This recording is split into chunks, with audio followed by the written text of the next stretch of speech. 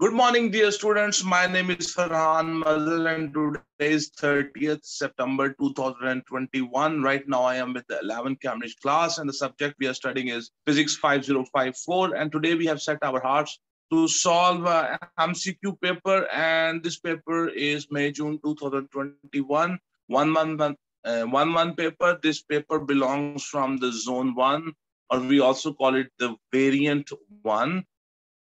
And the time allowed for this paper is 1 hour, and there will be 40 MCQs. You have to attempt all of them. So let's start today's paper. The first question coming up on your screen is question number 1. A list of various quantities is shown. This acceleration, displacement, force, length, mass, velocity.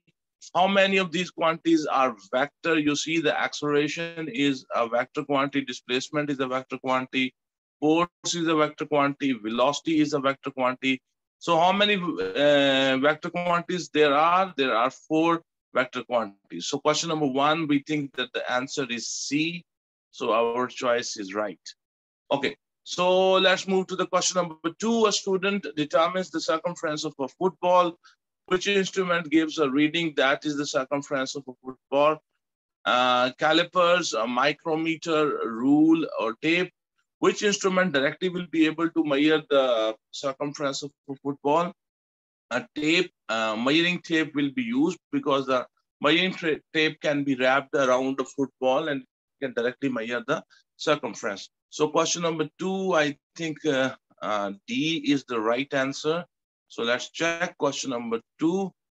D is the right answer. Okay.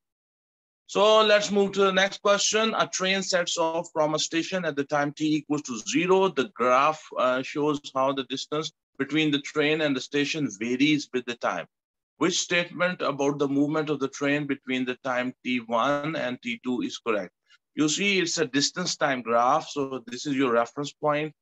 The train went away from the reference point, the distance was increasing, and after T1, the distance is decreasing. So it means that the train is coming back to from wherever you started observing it. So because the gradient here, the gradient is gradually decreasing, I think. Here, the gradient here, let me read first. Which statement about the movement of the train between T1 and T2 is correct? Its speed is decreasing and is moving away from the station. It is not moving away from the station. The distance is decreasing. You see, from T1 to T2, the distance value has decreased. The speed is decreasing and it's moving towards the station. The speed is decreasing. Okay, so it's moving towards the station. B can be the answer. The speed is increasing and it is moving away from the station. Away from the station is wrong. Its speed is increasing and is moving towards the station. The speed, I think, you see this gradient here, you see the gradient here has gradually increased. The gradient here the gradient will be 0 and then the gradient has increased. So the speed is increasing and is moving towards the station. No, not that one. The speed is increasing and is moving towards the station. After this, the gradient has started here, the gradient has started decreasing. So here the gradient is 0, gradually the gradient has increased. It means the gradient of the distance time graph is equals to the speed. So the speed is basically increasing and the distance is gradually decreasing. So it's moving towards the station. So its speed is increasing and it's moving towards the station. So we think question number 3, D is the choice. So let's check. Question number 3, D is the choice. So hopefully you have understood this. This is a brand new question and it's a little tricky. Okay. So here we go. A coin falls from rest through the air and eventually reaches a constant speed. There is a resultant force acting on the coin due to the 2 forces, P and Q, shown in the diagram. What happens to the force P and what happens to the resultant force before the coin reaches the constant speed? This downward force here, this Q is equals to the weight, and this upward force P is air resistance. So at the start, there will be no air resistance, only the weight will be acting, and the resultant force will be equals to the weight. The resultant force is equals to weight minus the air resistance. As the coin will fall down, its speed will increase, and so the air resistance will also increase. So when the air resistance will continuously, gradually increase, and the resultant force will gradually decrease. So at some point, what will happen? The air resistance P will become equals to the weight of the body, and at that point, the resultant force will become zero. So the P value is gradually increasing, and the resultant force is gradually decreasing. So I think C is the choice. Question number 4C is the choice. Let's check. Question number 4C is the choice. Okay. A satellite is shown moving around the Earth in the circular path at a constant speed. Which arrow shows the direction of the force on the satellite? Because the satellite is moving in a circular path, so at every instant, a net force is acting towards the center of that circle in which the satellite is moving. And that force is known as the centripetal force, and it is always directed towards the center of the circle in which the satellite is moving. So the arrow here which shows that thing is D. So question number 5, I think D is the right answer. Question number 5, D is the right answer.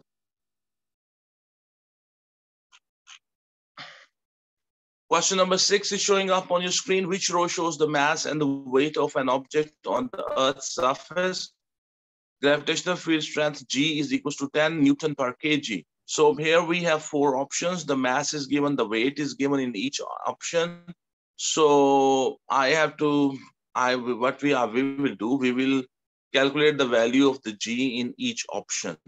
So wherever the value of the G will come out to be 10, that will be our answer. So let me show you how we do this. Okay, so here we go. This is okay. So question number, this is question number 6.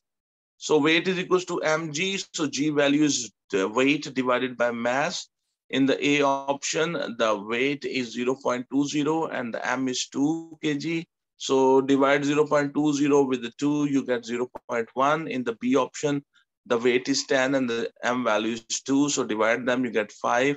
In the C option, the weight is 5 and the mass is also 5. So the G value will be 1 in the D option.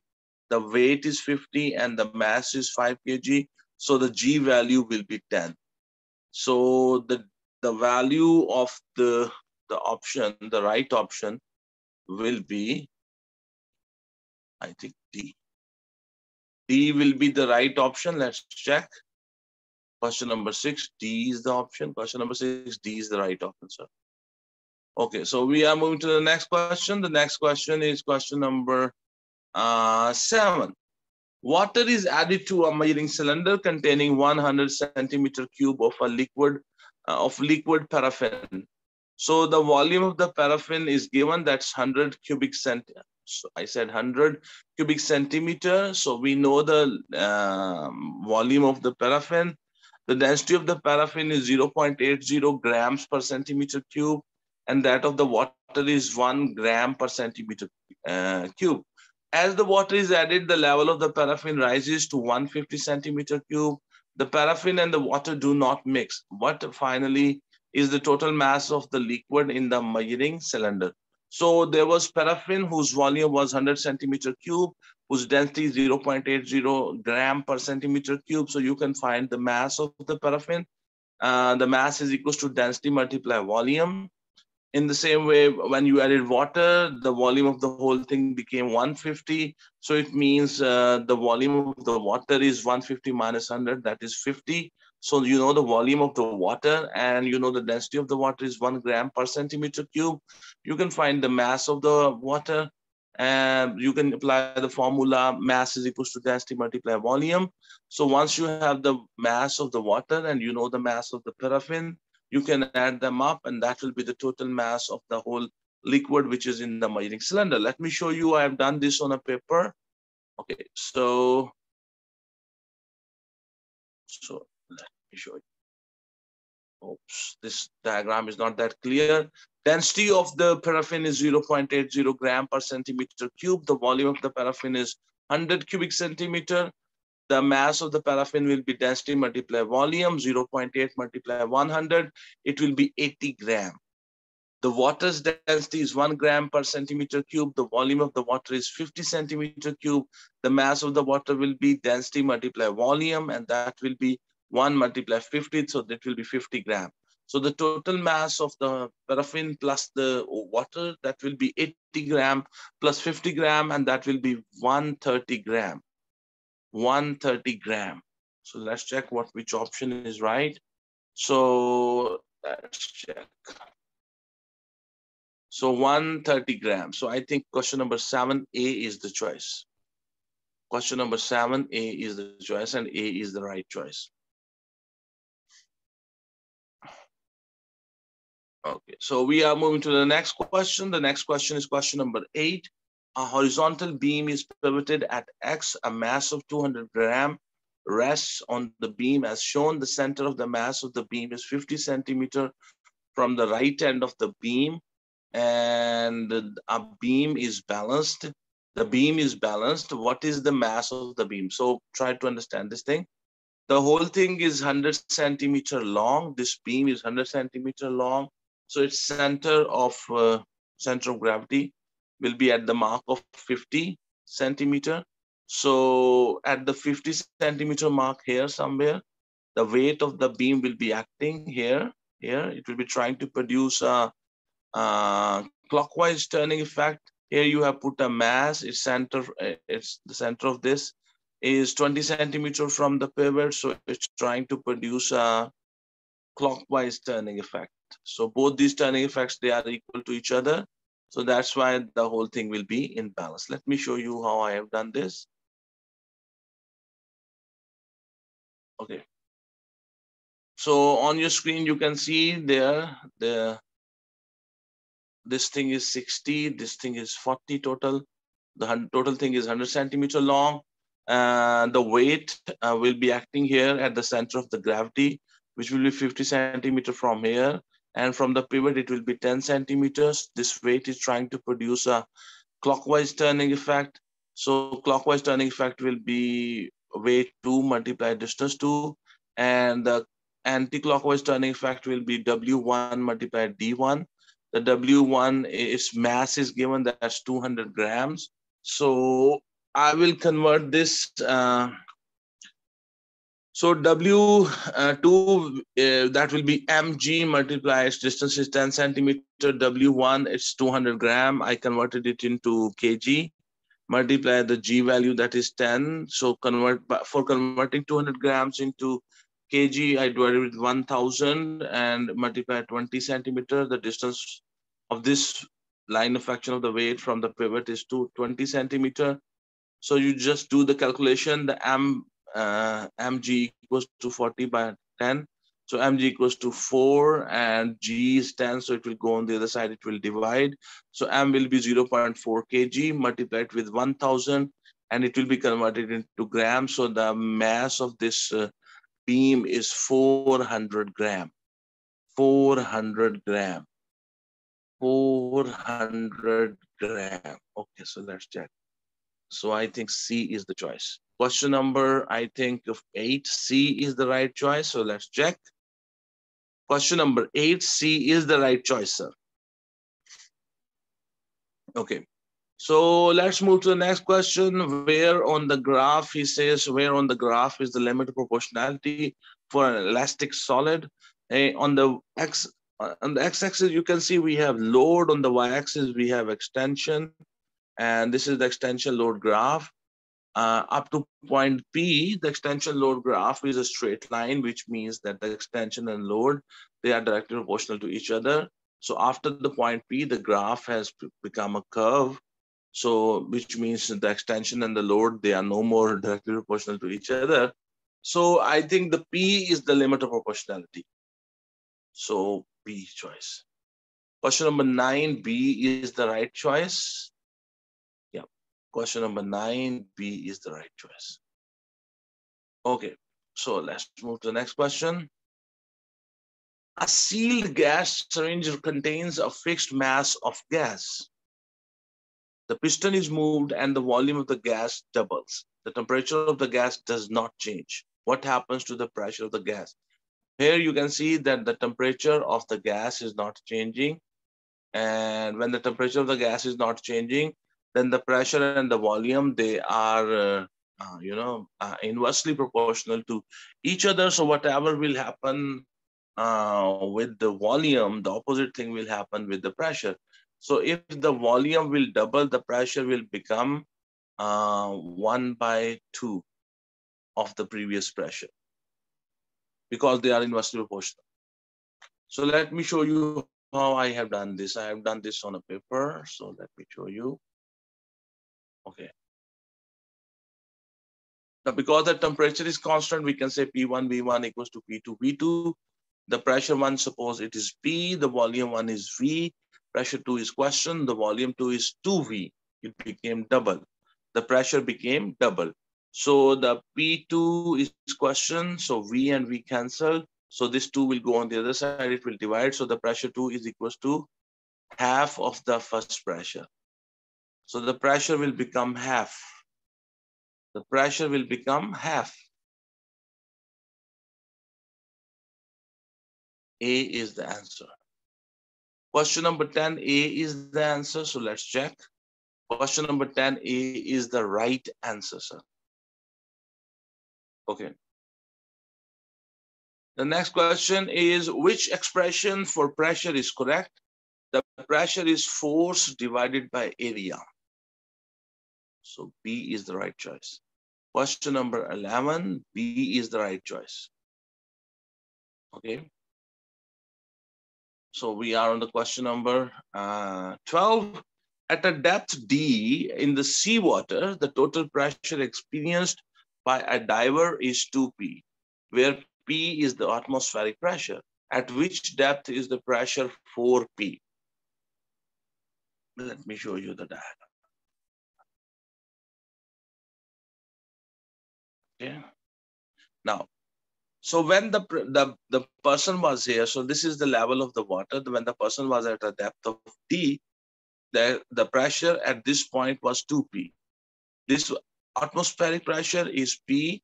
At 1D, the pressure of the water is also P. So the total pressure is the pressure due to the atmosphere plus pressure due to the water. So the pressure at this point is 2P. This is given in the question. So it means if the depth is D, the pressure of the water will be D, and because the pressure of the atmosphere is also 1P, so the total pressure will be 2P. Now, the question to us is that at which depth the pressure will become 4P. So here on this portion, you can see I've tried to find P pressure due to the atmosphere, P pressure due to the 1D, another P pressure due to the another D, another P due to the another D. So here, P plus P plus P and 1P for the atmospheric pressure. So the total pressure at this point will be 4P, and you can check how much is the depth of this water. That's 3D. So the pressure will be 4P when the depth of the water will be 3D. The depth of the water will be 3D. So let's check 3D, 3D, 3D. So the depth of the water will be 3D. Question number 12, C choice. Let's check. Question number 12, C choice. Okay. So we are moving to the next question. That question number 13 is showing up on your screen. He says, the work done by a force F on a body is calculated by multiplying F by a quantity Q. What is the Q? You know, the work done is equals to the force multiplied by the distance moved in the direction of the force. So A is the right choice. The distance traveled in the direction of the force. So that second quantity is this, the distance traveled in the direction of the force. Question number 13, A is the choice. Question number 13, A is the right choice, sir. Okay, so let's move to the question number 14. And it says, some solar panels have an area of 12 meters square. Each 1 meter square of the panel receives 0.85 kilojoules of energy from the sun in 1 second. The efficiency of the panel is 16%. How much power do they produce? So let's check. I've done this on a paper. Let me show you. Okay, there we go. So the input energy is 0.85 multiplied 10 raised to 3 joules. So that is the energy, input energy for 1 meter square, but the total area of your panels is 12 meters square. So just multiply, so your answer will be 10200 joules. So the input power is equals to energy divided by time. This energy was absorbed in 1 second. So 10200 joules per divided by 1 second. So 10200 watt, that is the input energy. The efficiency of the system is 16%. The efficiency of the system is 16%. So the useful output power will be 16% of the input. So you will have 16 divided by 100 multiply the input power is 10200. So that will be 1632 watt. And when you divide it with 1000, it will be converted into kilowatts, and that will be 1.6 kilowatts. So the useful output power will be 1.6 kilowatt. Hopefully you have understood this calculation. 1.6 kilowatt is the answer. So let's check 1.6 kilowatt. Do we have that? Yes, we have here. So the question number 14A is the right choice. Question number 14A is the right choice. Okay. A copper rod is heated at one end. Which statement describes how heat transfers occurs in the copper? You see, a copper is a solid and it's a metal. So in the copper, the heat is transferred from the hot end to the cold end by the process of the conduction. The conduction happens by two ways, and one is by the vibration of the molecules. The molecules net movement is zero, means the molecules actually do not move. They remain in their fixed positions, but the amplitude of their vibration increases. So they make their neighbors vibrate vigorously and they make their neighbors vibrate vigorously. So in this way, through the vibration of the molecules of the copper, the heat is transferred from the one end, from the hot end to the cold end.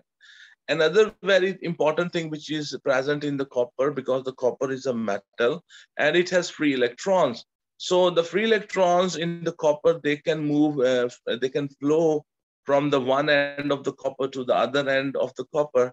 So the free electrons which are at the hotter end, they absorb the thermal energy and their kinetic energy increases and they flow from the hot end to the cold end. And when they reach there, because they have now the higher kinetic energy, they collide with the molecules of the copper and they make them vibrate vigorously. In this way, by the free electrons from the hot end to the cold, heat is transferred to the cold end. This is called free electron diffusion. So, which statement describes how the heat transfer occurs in the copper? Energetic copper molecules move from the cooler end to the hotter end. That's wrong. Energetic copper molecules move from the hotter end to the cooler end. Remember, the copper molecules do not move. Energetic free electrons move from the cooler end to the hotter end. The free electrons move from the hotter end to the cooler end. Actually, the energetic free electrons move from the hotter end to the cooler end. That is the right answer, sir. D is the best answer. Okay. So let's check. 15, D is the right answer. Our answer is right.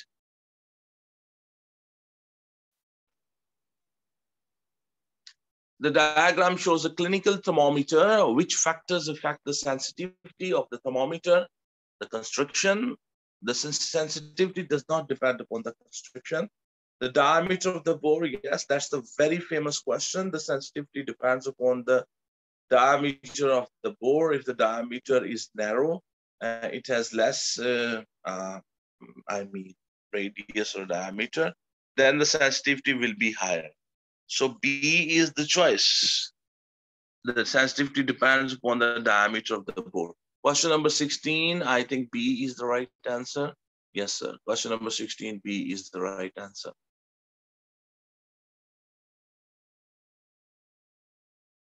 Which row is correct for a thermocouple thermometer? Thermocouple thermometer measures very high temperatures. That is true. Responds quickly to the change in the temperature. That is also because the thermocouple thermometer is used where the temperature is very high. And plus another very important thing about the thermocouple thermometer is that it can measure very quickly changing temperatures. So yes, yes. So I think D is the right answer. 17, D is the right answer. Let's check. 17, D is the right answer, sir. So question number 18. What is the heat capacity of our body? Heat capacity of the body is the amount of heat required to raise the temperature of a body by 1 degree centigrade. Heat capacity of a body is the amount of thermal energy required to raise the temperature of a body by 1 degree centigrade. A very simple definition of the heat capacity. I think B is the right choice. Sorry, B is the right choice. So we were on which question? We were question number 18. And we think B is the right choice. Yes, sir. B is the right answer. Okay. Which statement about water is correct? At the boiling point, water vapor molecules have the same kinetic energy as the liquid water molecules. You know, the kinetic energy depends upon the temperature, or temperature depends upon the kinetic energy. Water vapors, when the water will be boiling, the steam which is coming out of the boiling water, its temperature is 100. And the boiling water also has the temperature 100.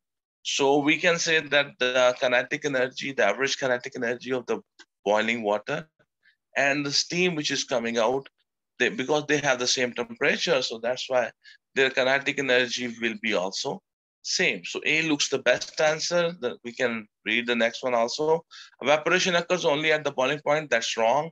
Water molecules become heavier when water freezes. That's wrong.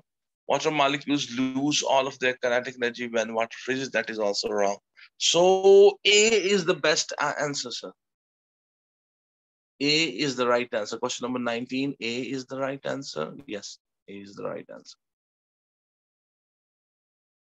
A water wave in a ripple tank refracts as it moves from the deeper water into shallower water.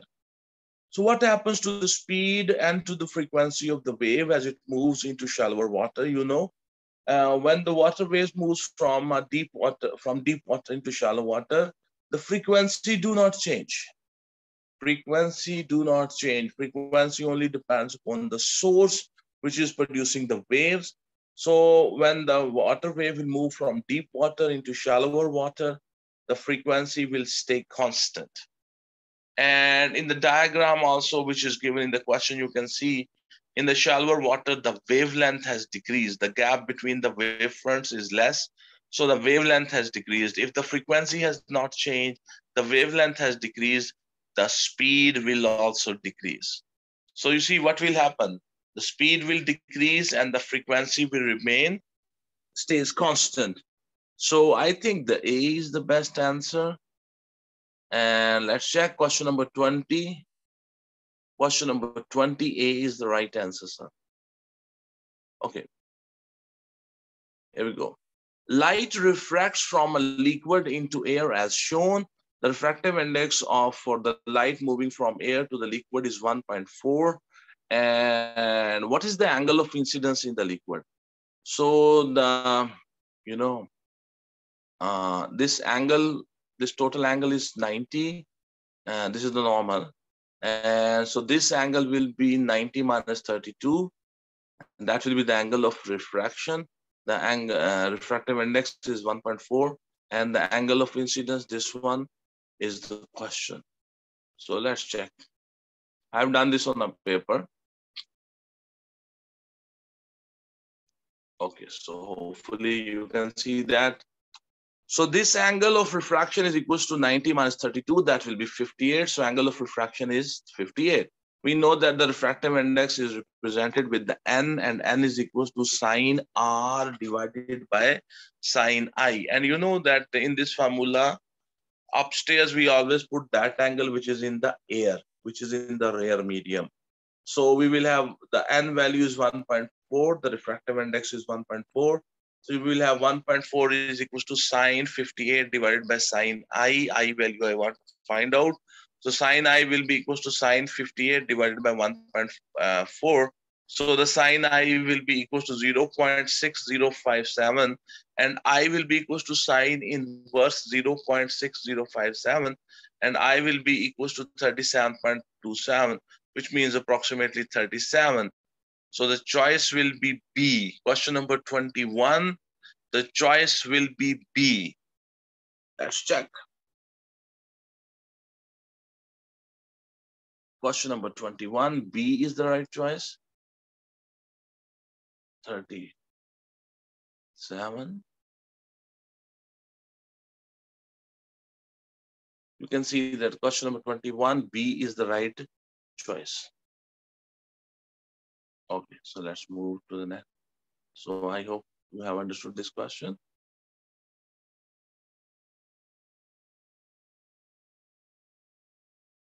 Let me use the size. A ray of red light in air enters a semicircular block. Which diagram shows the partial reflection and the refraction of the ray? So to decide that which is showing correctly the partial reflection and partial refraction, we have to draw a normal. So at this point, I will draw a normal. At this point, I will draw a normal. At this point, I will draw a normal. At this point, I will draw a normal, and then it will be very easy to decide. So let me show you. Oops. I think I have not drawn it. Oh, I have not taken this diagram. So let me, I have to do this here. Okay. So that we can do it, no problem. So let me take out the snipping tools.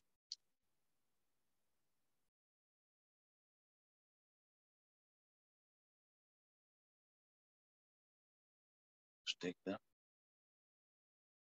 into the paint. Let's open the paint. Unfortunately, I just want to take that diagram. Okay, so we have that diagram here. So what I will do,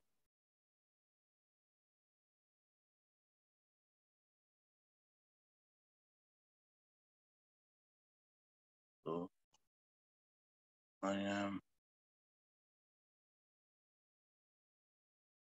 will draw the normals.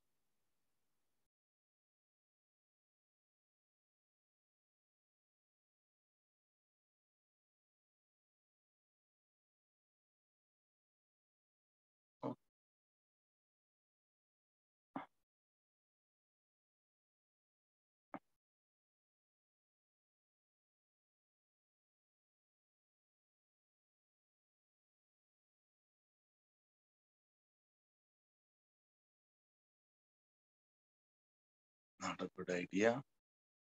Okay.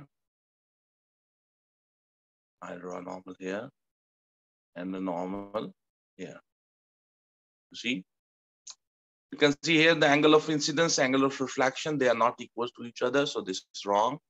Here the angle of incidence, angle of reflection, they are not equal to each other. So this is not the correct diagram. Angle of incidence, and angle of reflection, they are equal. So this is good. But here you can see when the light came out of the glass into the air, it was supposed to bend away from the normal, but it has bended towards the normal. So that's wrong. Here, the angle of incidence and angle of reflection, they are equal. So it's good. But and here, when the light came out of the glass into the, into the air, it was supposed to bend away from the normal, and it has bended away from the normal, which is a good thing. Okay. So let's say D is the right answer, sir. Okay, so D is the right answer. So that was question number, oh, sorry. So that was question number 22. So where's that? So we got question number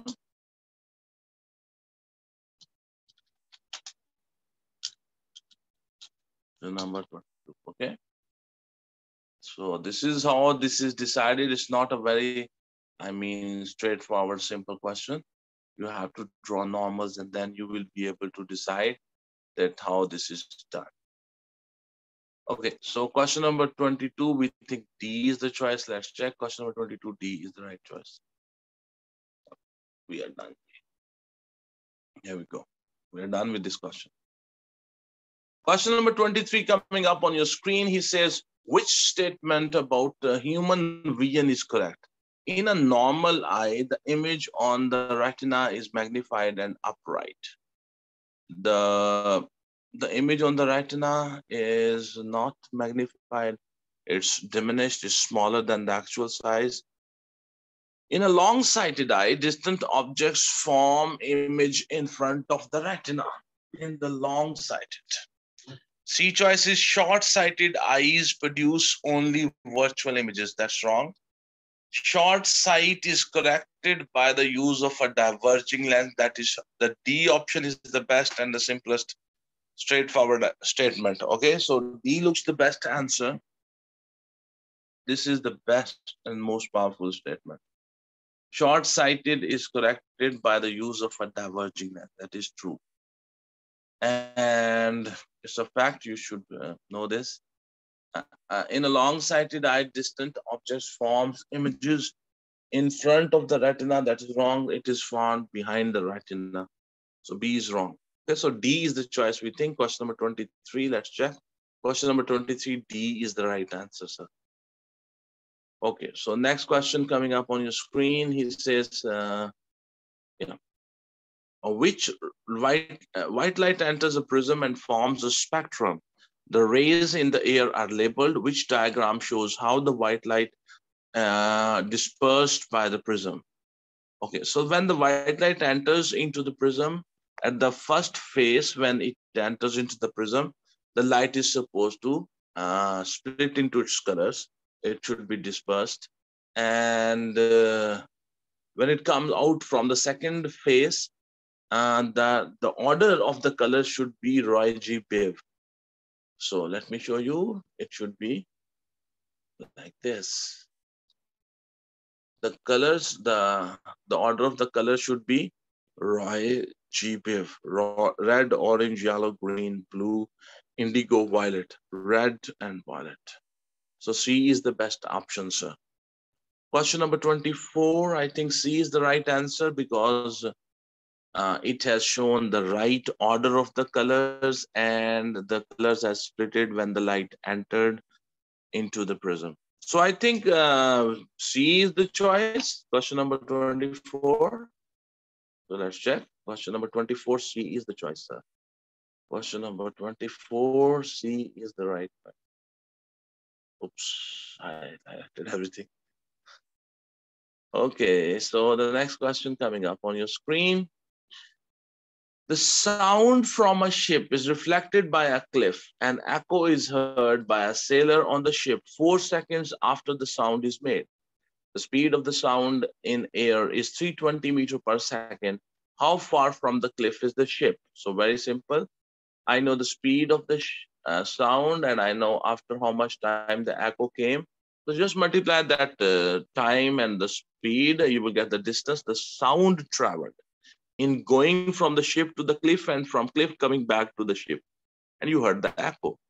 So once you know that distance, then divide that distance with 2. So that will be the distance between the cliff and the ship. Let me show you my work. Okay. So here you can see question number 25 coming up on your screen. The distance is equal to speed multiplied time. Speed is 320 and the time is 4 seconds. So the distance traveled by the sound wave is 1280 meter.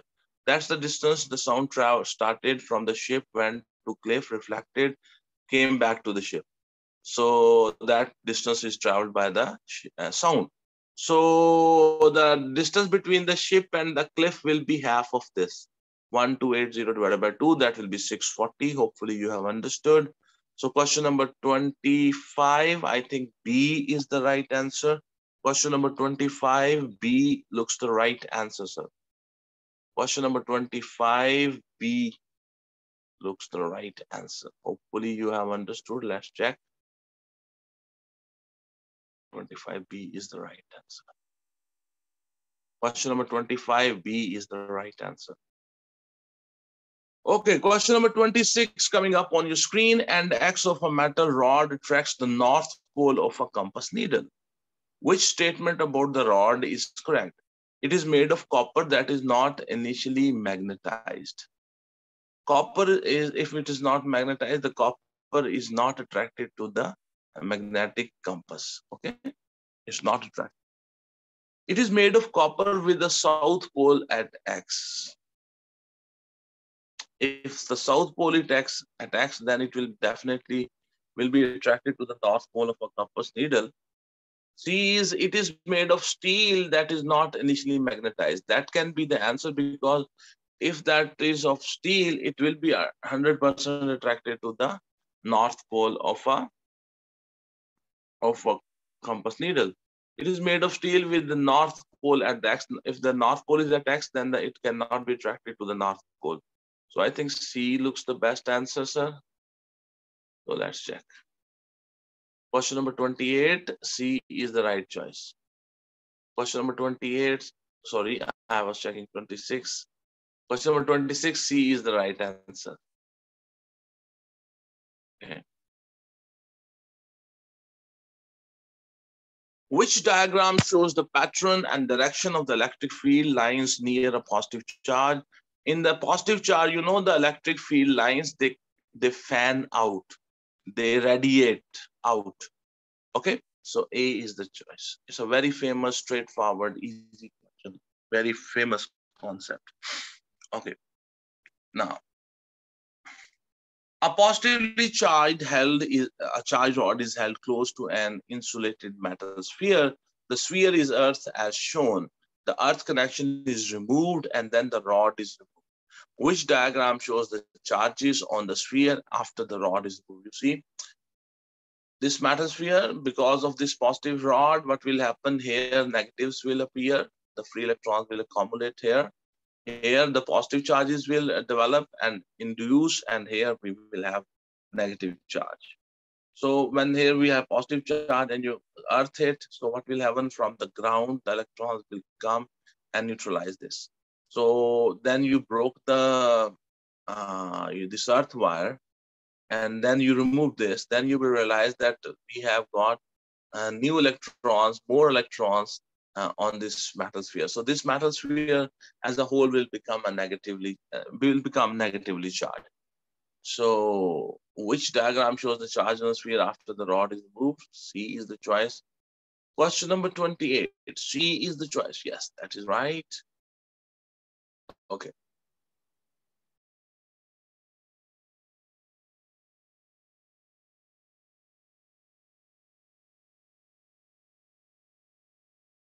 Okay.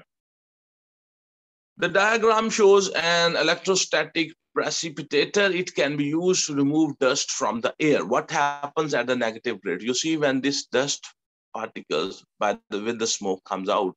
So here we have that negative metal grid. So when the this dust particles passes from here, the dust particles become negative. And when they come here, the walls of this chimney, they have positive plates, so dust particles are attracted to them and they attach themselves on these plates. So what happens at the negative grid? Dust particles gain electron. Yes, that's true. The dust particles become negative. Dust particles gain proton. That's wrong. Dust particles lose electron. That's wrong. Dust particles lose proton. That is wrong. So question number 29, I think A is the choice. Question number 29, sir, A is the right choice. Okay, so here we have question number 30. A 100-watt lamp is switched on for 5 hours each day for 3 weeks. The cost of 1 unit of electricity is $0.24. How much does it cost to run the lamp for this time? So let me show you my work. I've done this and it's very simple.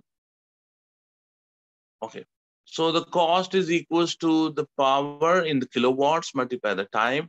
So the power is 100 watts. To convert into 2 kilowatts, I will multiply it with the 1000. So the power will be converted into kilowatts. The time is 5 hours and 7 uh, days in a week, and there are 3 weeks, and the cost of the electricity per unit is 0.24. So just multiply, then you get 2.52. 2.52 C is the choice. Hopefully you have understood that how we have calculated the cost of the electricity. The power is taken in the kilowatts, the time is taken in hours. So there are 3 weeks. Each week has 7 days. Each day they are operating that lamp for 5 hours. Okay. So, and the cost of 1 kilowatt hour is $0.24. So the total cost will be $2.52. That's the C choice. Question number 30, C choice. Let's check. Question number 30, C choice. 2.52, let's check. Question number 30, C choice. Question number 30, C is the right choice, sir. Okay, so here we have question number 31. The information on the back of an electric room heater is shown. The rating is 220 to 240 volt. Frequency is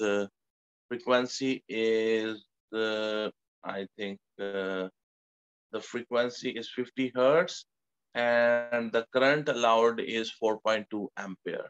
What is the suitable fuse rating for this room heater? You know, the maximum current it will take is 4.2 ampere. So the fuse should be little higher than this value of the current. And so 4.2 ampere, the current is taken by the room heater. So the fuse can be 5 ampere.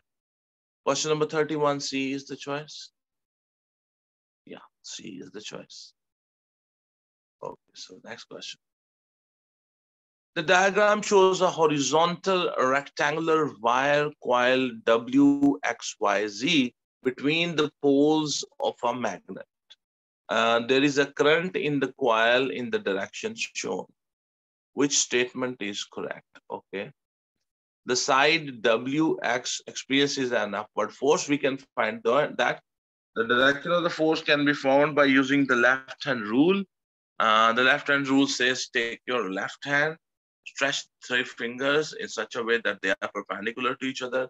FMC, FMC, F means the force, M means the magnetic field, C means the current. And if I apply this left-hand rule here, you can see that in the current is from W to X, so the current finger is towards me.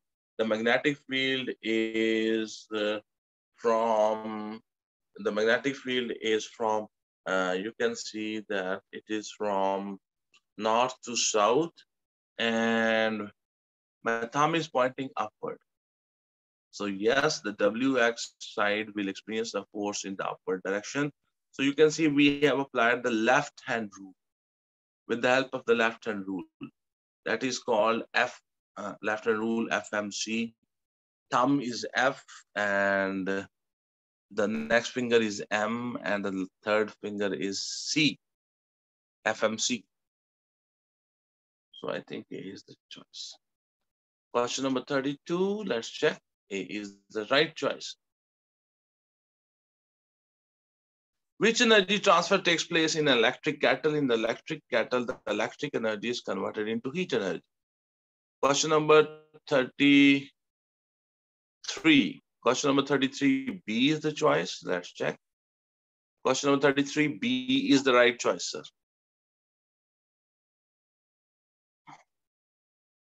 Here we have, he says the diagram shows a current carrying conductor between the poles of a magnet.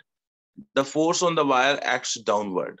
Four changes are possible. The current is increased, a stronger magnet is used, the current is reversed, the poles exchange position. A very tricky question. Which two changes made together keep the force acting downward? Both the changes you have to make. So if you reverse the direction of the current and at the same time you reverse the poles, the direction of the force will still the same as is in the first situation. So I think the current is reverse, the pole exchange. 3 and 4. You see a very, very tricky question. Very tricky question. We are looking for those two changes that if both those changes are made simultaneously, the direction of the force acting on that conductor will not change. Okay. 34D is the choice. Very tricky question. You're right. Okay.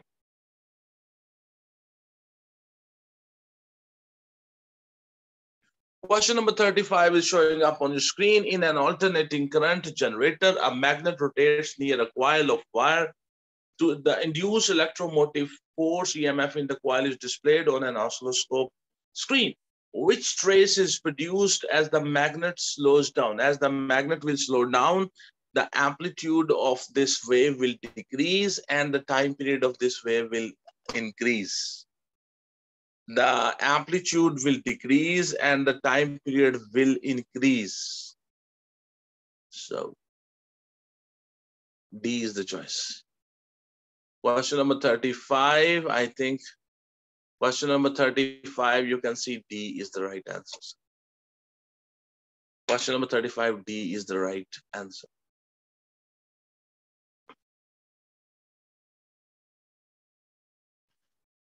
A student uses a transformer to light a filament lamp using a 230 volt AC supply. The lamp has a maximum voltage rating of 6 volt.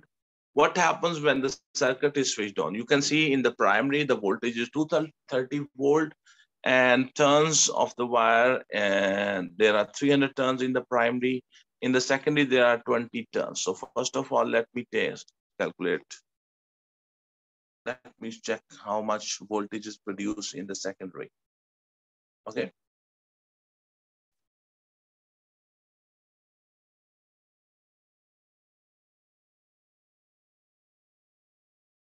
Oops, I have not taken that diagram.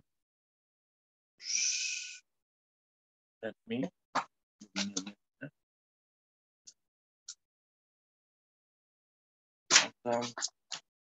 I have not taken that diagram.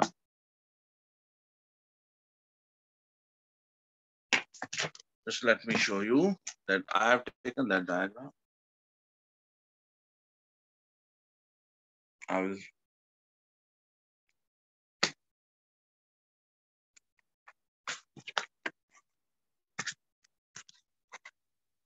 Give me a minute.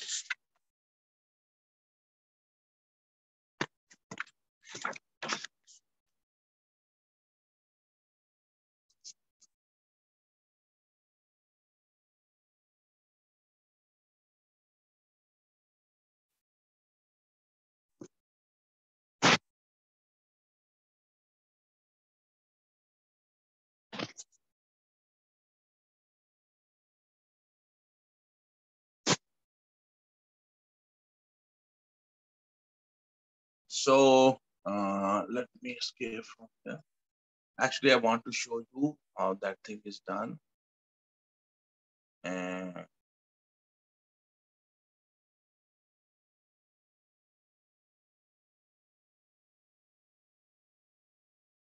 in that transformer, basically, you know,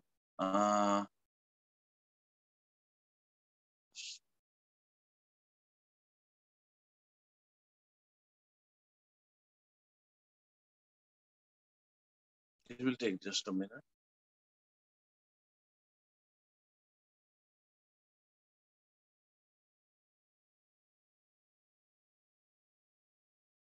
You see, if you know the the formula that the voltage in the secondary divided by voltage in the primary, and that is equals to the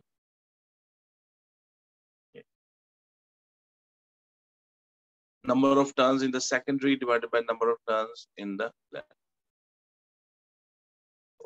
Yeah.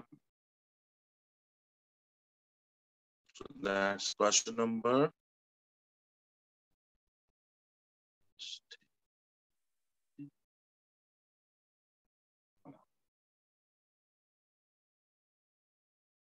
Okay, so here.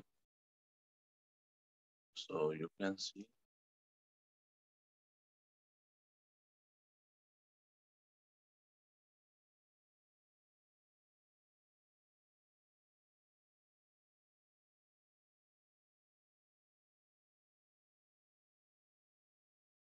So that's question number 36. That is question number 36. So this is question number 36.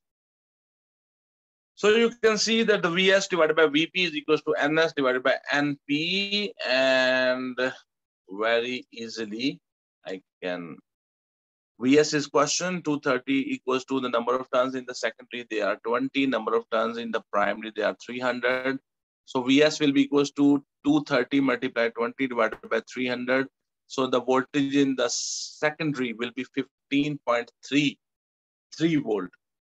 15.33 volt. The lamp was only able to bear 6 volts, and but you have provided it with 15.33 volts. So what will happen? The lamp will switch on with very bright light, and then it will fuse. Okay. So the lamp will switch on with a very bright light, and then it will fuse. So let's check what's the option. The lamp lights up brightly and then goes out. Yeah. I hope you have understood. Unfortunately, I have not taken the photograph of this question, so it took a little bit time. So D is the choice. Question number 36. D is the right choice. Okay. Question number 37 showing up on your screen. It says, which statement about the nuclear fusion is correct? In the nuclear fusion, the smaller nuclei come close to each other. They fuse into each other and they make a larger nucleus. And this is happening on the stars in the sun. So the nuclear fusion occurs at a low temperature. No, it requires very high temperature. Nuclear fusion occurs only between heavy nuclei. No. Nuclear fusion occurs in the formation of the many stars. That is true. Nuclear fusion power most electricity generating power station. That's wrong. So I think question number 37, C is the choice. Let's check. Yeah, C is the choice. Question number 38, in one radioactive decay, radium-226 decays to radon-222 as shown. Which particle is also produced? You see here the proton number has decreased by 2 and the mass number has decreased by 4. So it indicates an alpha particle because its mass number is 4 and its proton number is 2. Alpha particle only. So B choice. Question number 38, B choice. The count rate from a radioactive source falls from 4,000 counts per minute to 5,000 counts per minute in 72 minutes. What is the half-life? Let me show you.